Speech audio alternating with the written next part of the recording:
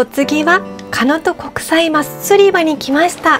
人生初の釣りになります。あ、すごい、なんだか鳥の大きな声が聞こえました。おっと、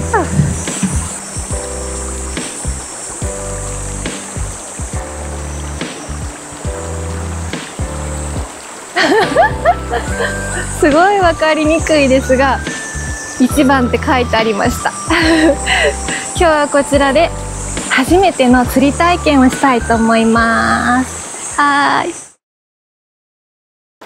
餌はイクラです。掴むところまで。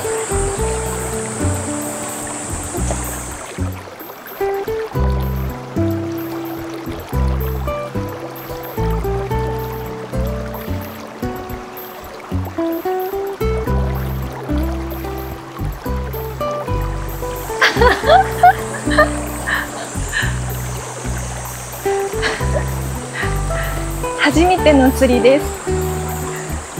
釣り竿を持っているだけで気分が上がります。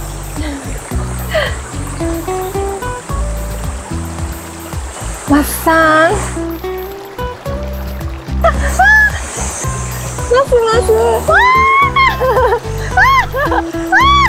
食べられた。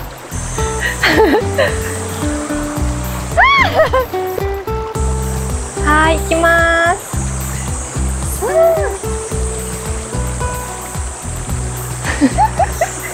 下手っぴですが。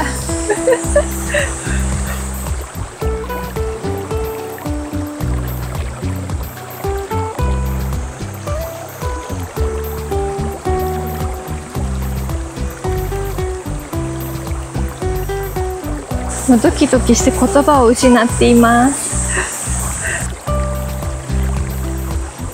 引っかかってる？で、イクラちゃんを食べてくれますでしょうか？あ、うまく釣れるでしょうか？頑張るしかないですね。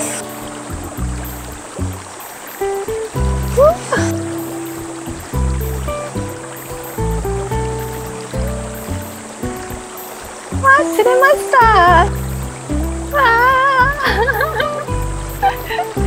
早速マス1匹目釣れました。すごい。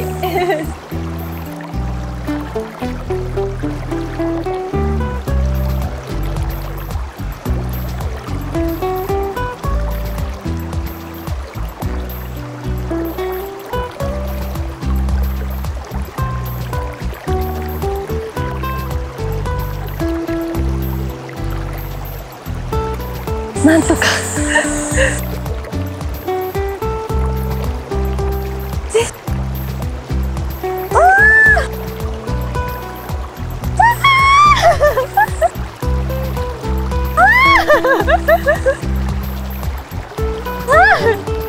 ちょっと待って、どうやったらいいの？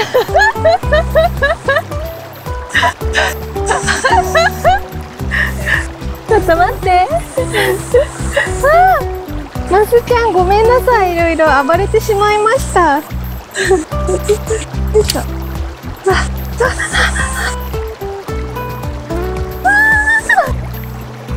ょっと待って。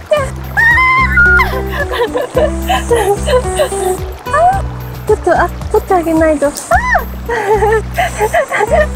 らいい？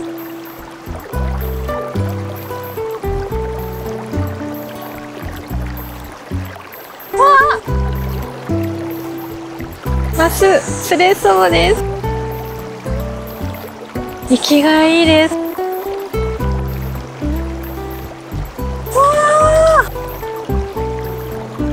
逃げました。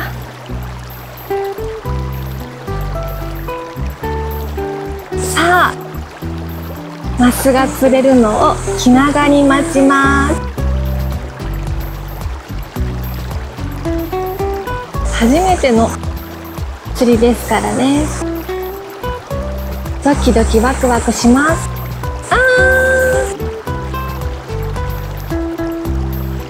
魚がいっぱい泳いでいます。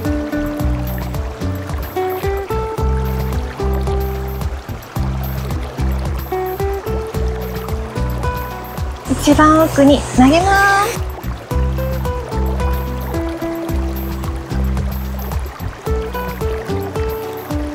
巣を見ています。あ、釣れてる釣れてる釣れてる。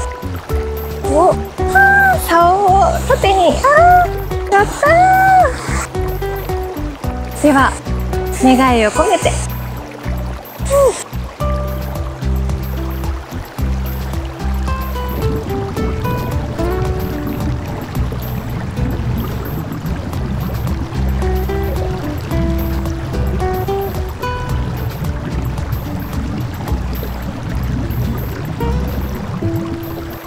たくさんマスがいるあそこへうまくいきますように。もう、あ、取られちゃいました。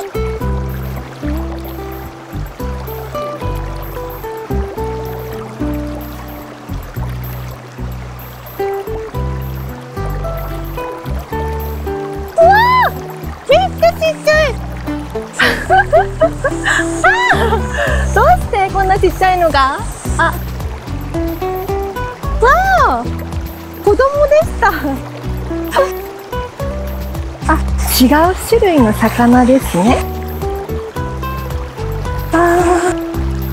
もう何回目のチャレンジになるでしょうか。20回目ぐらい？ちょっと計算してないのでわからないですが、もう一回いきます。あ、釣れました。やったー。奥の方にマスがいるようなので、奥をめがけて。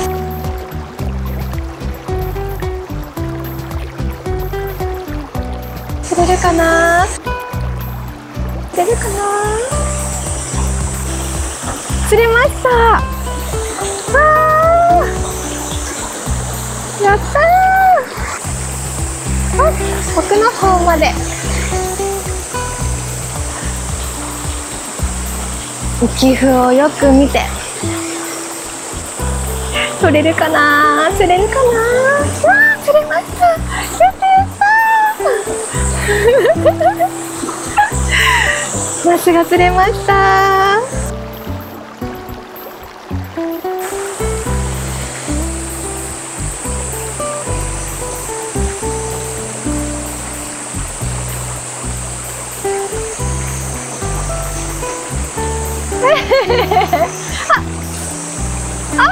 釣れそうで釣れませんでした今。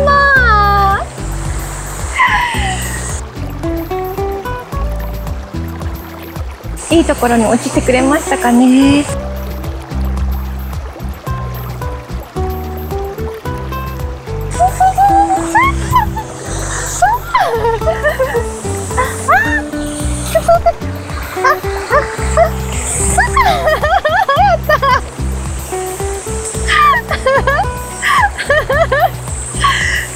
びっくりした。お魚の勢いでまた釣ってみたいと思います。結構遠くに行きました。麩をしっかり煮ます。あ、来た。今頑張って奥に届くように。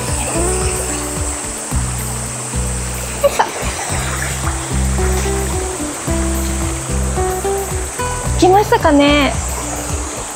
釣れますかね。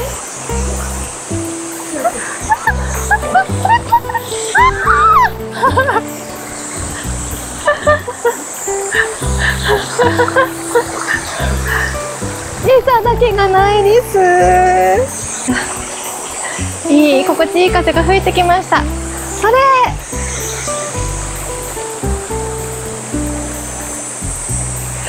釣れるかな。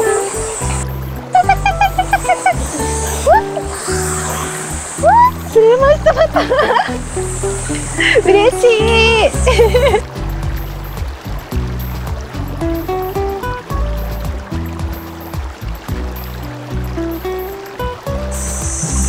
スを10匹持って今からさばいてもらいにキッチンの方へ行きます。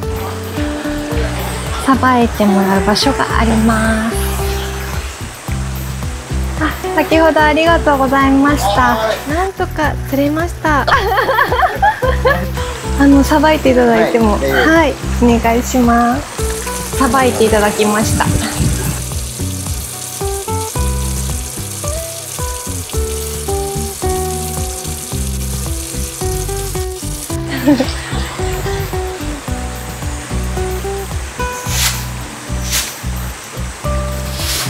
ありがとうございます。はい。はい。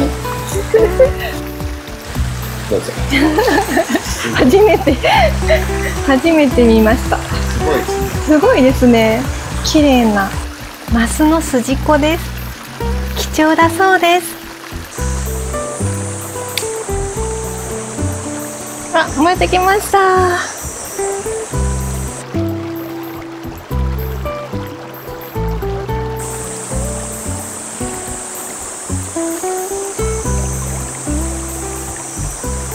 今からこちらさばいていただいたマスを焼きます。やすまるだしを振りかけて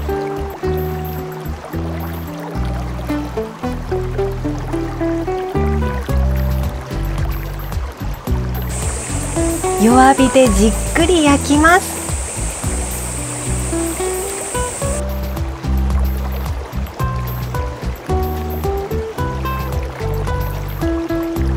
いい感じに焼けました。い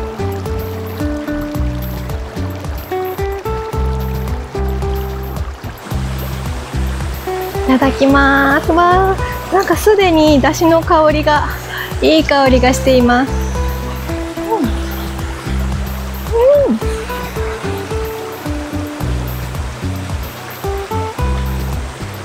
お出汁が効いていて、とっても美味しいです。新鮮で臭みもなく、身もふわふわでとても美味しかったです。このスパイスだしはお魚にかけても美味しいんですね。パクパク食べれてしまいます。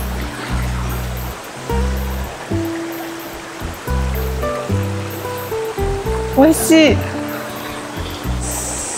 お野菜を焼いてみました。ピーマンと、お茄子を焼きました。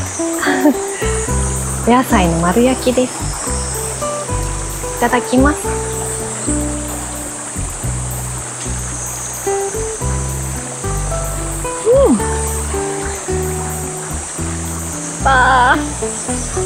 焚き火で焼いたお野菜、甘いです。美味しい。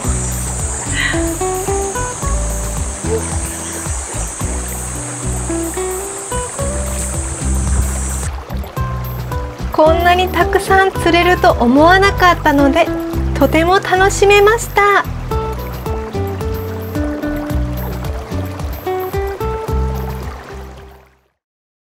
お次はほっさわの滝に行きたいと思います。現在地がここですね。カフェ&うとは分かった。カフェ&器やまびこさん。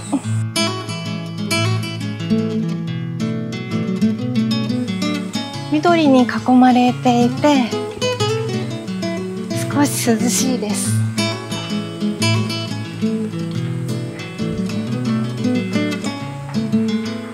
確かにこれはいい運動になるって言葉になるね。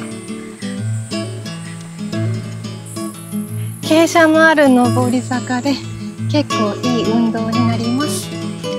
はあ、かわいい。森の中の郵便局がありました。ね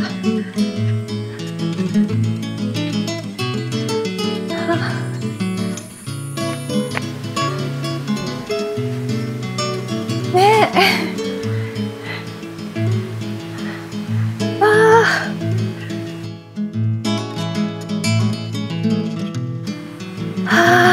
気持ちがいいです。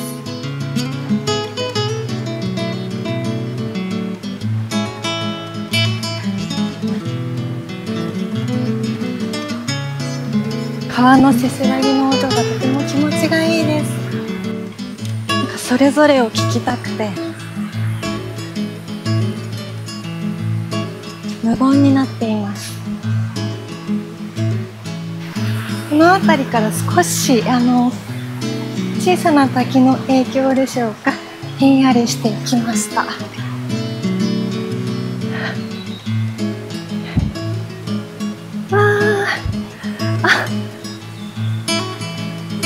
もう、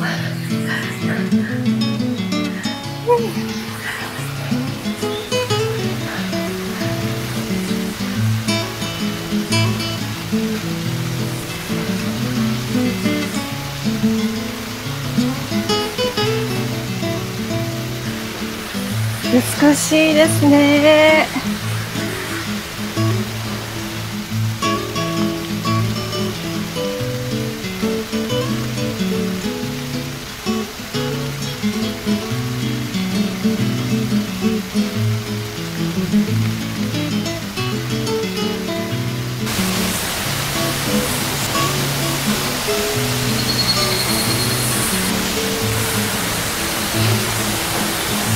あと少し、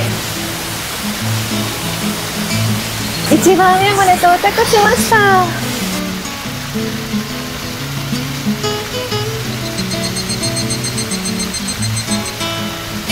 あ、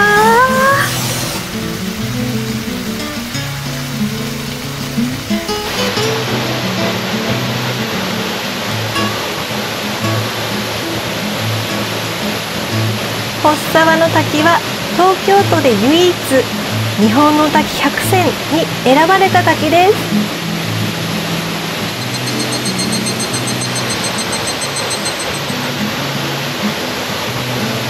蝶々が私の周りを飛んでいます。私の手に止まりました。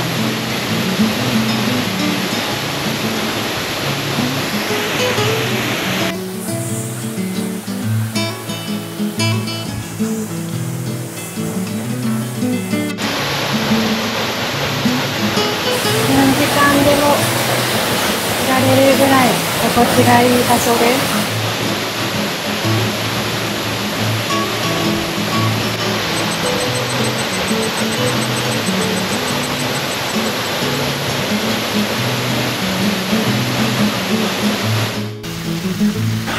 本当に心地のいい場所です。人気の千歳屋さんで豆乳とうの花ドーナツを購入しました。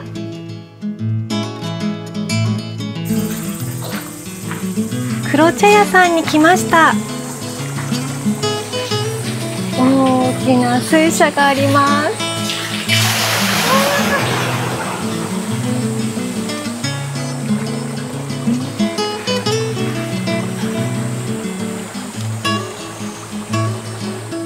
かやぶき屋根の門をくぐると、こちらは右手に楽庵さんがございます。楽庵さんの横の遊歩道を奥へ進みます。かき氷が食べたかったのですが、テイクアウト商品は16時30分までで終わっていました。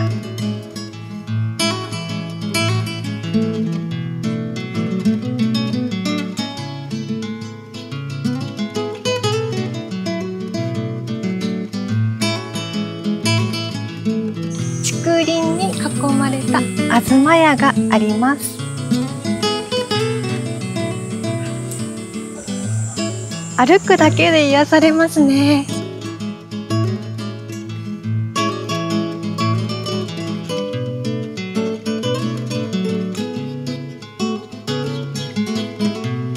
川が見えます。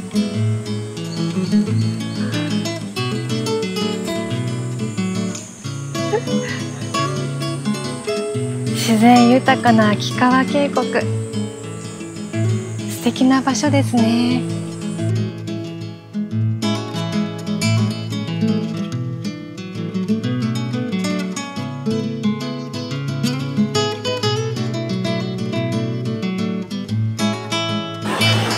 冷冷たすぎる。わあ、水が冷たくて気持ちいいです。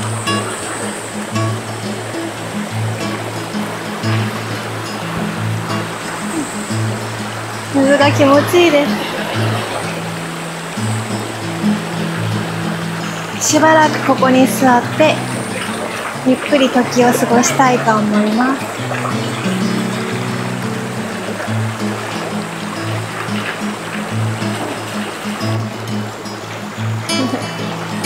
東京とは思えないくらいの自然の檜原村、とても楽しかったです。高評価、チャンネル登録で次回を楽しみにしていただけると嬉しいです。コメントも楽しみにしております。